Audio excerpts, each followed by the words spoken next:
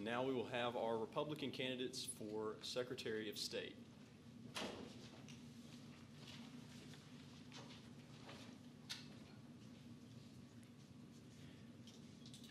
Welcome, candidates. Commissioner of the State Lands, John Thurston, and State Representative Trevor Down. Commissioner Thurston, you may now make your opening statement. Well, thank you for having me, and it's good to be in Saline County, not across the state. I'm a Saline County native, 5th generation. I still live in Saline County, and I was elected in 2010 as the first Republican Commissioner of State Lands. Prior to that, I was in the ministry for 13 years, and if you would have asked me 10 years ago what I would be doing in 2018, I would have told you the ministry. I still consider what I'm doing in public service as ministry. You know, there's people run for office for all types of reasons, but I have run and running still but because I believe I can make a difference and have made a difference in state government, particularly the Commissioner of State Lands office, and running for Secretary of State, and look forward to answering the questions. Thank you. Thank you, Mr. Thurston. Representative Drown, you may now begin your opening statement.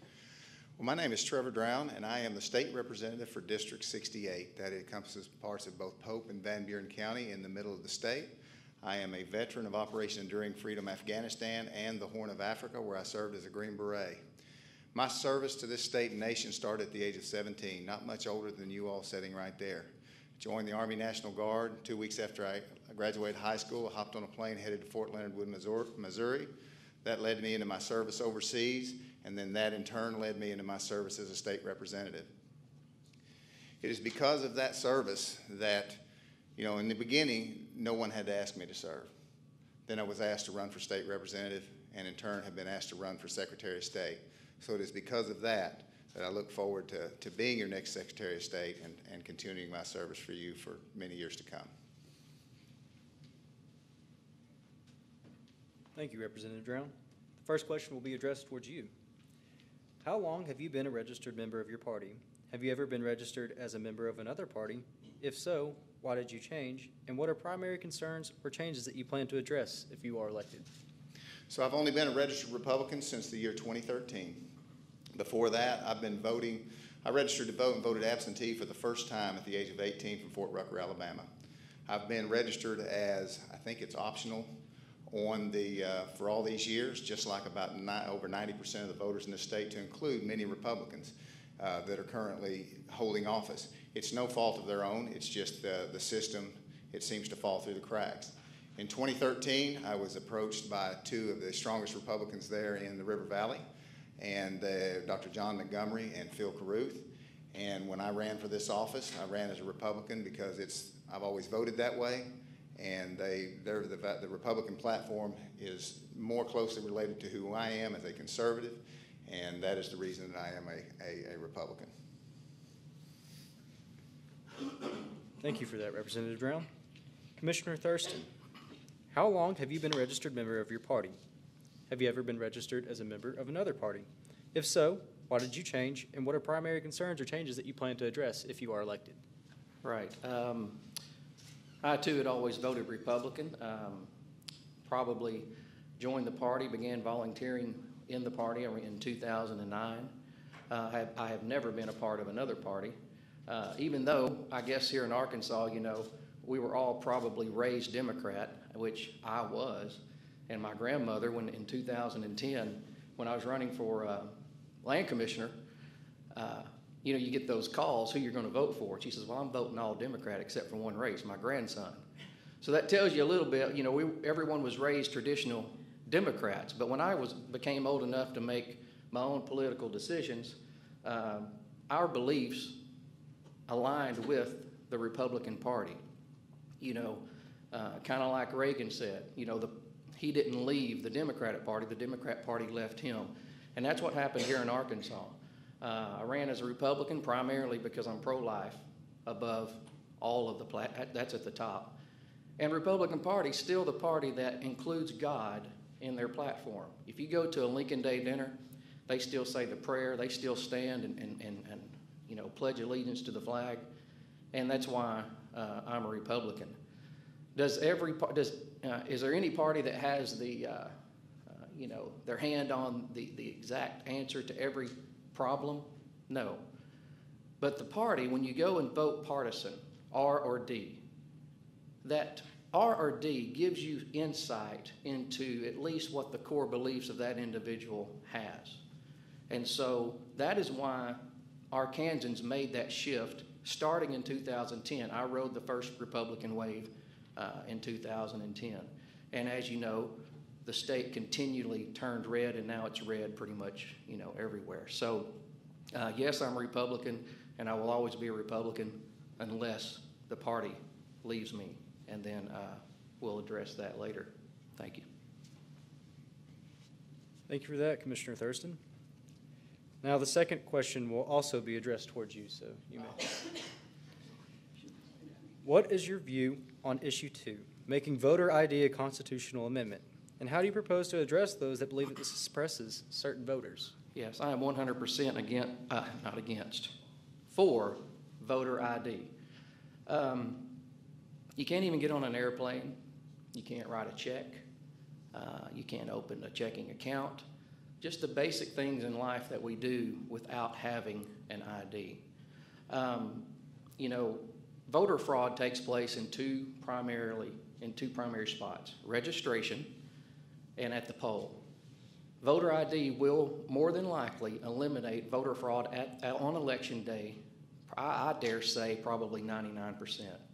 At registration, I would like to see a law implemented kind of like Kansas has, where you have to prove citizenship. Why is that? Because now when you register, all you have to have is your driver's license or the last 4 digits of your social. Well, a non-citizen can have a driver's license. And in one particular county, I was told by someone in the courthouse, and I won't say the county to protect them, but someone who was not a citizen voted in 6 elections before they found out. One illegal vote cancels out another's legal vote. Elections are the most important thing that government does. You can have our form of government without roads. You can have our form of government without health care. You can have our form of government even without education, this beautiful facility that we're in. But you cannot have our form of government without elections, meaning that elections are the most important thing that government does. And so I'm going to take voter fraud very seriously, prosecute it when it is noticed, and support the counties at the county level, letting the county clerks, the election commissioners, poll workers know that someone in Little Rock has their back and supports them when voter fraud takes place. Thank you, Commissioner. Representative Drown, what is your view on Issue 2, making voter ID a constitutional amendment? And how do you propose to address those who believe that this suppresses certain voters? Well, first of all, as a legislator, I have been a co-sponsor of those bills. I have actually sat in the committee that made sure that Issue 2 moved forward to be voted on by the House. So I am a firm believer that we need voter ID. Our form of government here, the very basis for who we are, is our ability to vote. I can tell you, after having traveled the world in some of the worst places imaginable, that those people risk their lives to vote on a daily basis, or to vote whenever it comes time, just to have a voice in the direction that their governments go. So in this state, it is very important that we move forward in regards to voter ID, and I would encourage everyone to vote for that on the ballot when they go to the polls. As for how would I address those who I guess you said contradict or think that it's a bad idea? Yes, sir. To me, anyone who would be against voter ID is trying to figure out how to game the system.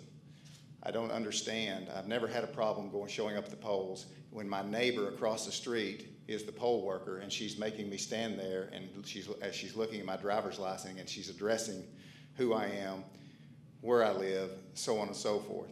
Sure, it may be a slight inconvenience, but our system, our electoral system in this country is that important. As a Green Beret, as a man who's fought for this system, who has watched our men and women give their lives for this system, Why is it that much to ask, so much to ask that we show our ID when we show up to vote? And with that, I'll yield. Representative Drown, you may remain standing here at the podium for your closing statement. You have 2 minutes. 30 years of my adult life, since I was 17 years old, I've been serving the people of this state and nation. When it comes to elections, I'm the subcommittee chairman for elections. I've been working hand in hand with the Secretary of State's office on issues such as voting equipment, trying to come up with creative ways to help them fund that equipment because the revenues are not there in the state coffers. When it comes to security of the Capitol grounds, once again, my military experience comes into play. As a Green Beret, being able to secure something that sits on 25 acres like your Capitol does, that encompasses your entire state government, is something that's second nature to us. I'm the only one that has the experiences for this. In the 21st century, we've talked a lot about the electoral system here. We currently have foreign intelligence agencies that are trying to and have infiltrated voter rolls across this country. Last year, the Department of Homeland Security showed up at the Secretary of State's office wanting to work on getting the clearances needed so that they could share that information with our state officials in the Secretary of State's office. They've currently been working since the fall to get those clearances, the clearances needed to see that sensitive and classified information. I currently have those clearances. The day that I show up for office and swear in is the day I pick up the phone and start the dialogues to formulate a plan with our federal agencies to help us better protect our voter rolls. And finally, as a small business owner of 15 years, I helped vote in and approve the business portal in 2015. And it's something that for our small business owners in this state, for our veterans looking into getting into small business ownership, and anyone else, to include our banking industry, the business portal is going to streamline how business is done in this state, let our small business owners focus on the bottom line instead of worrying about the red tape. And with that, my name's Trevor Drown. I'm running for Secretary of State, and I would appreciate your vote. Thank you.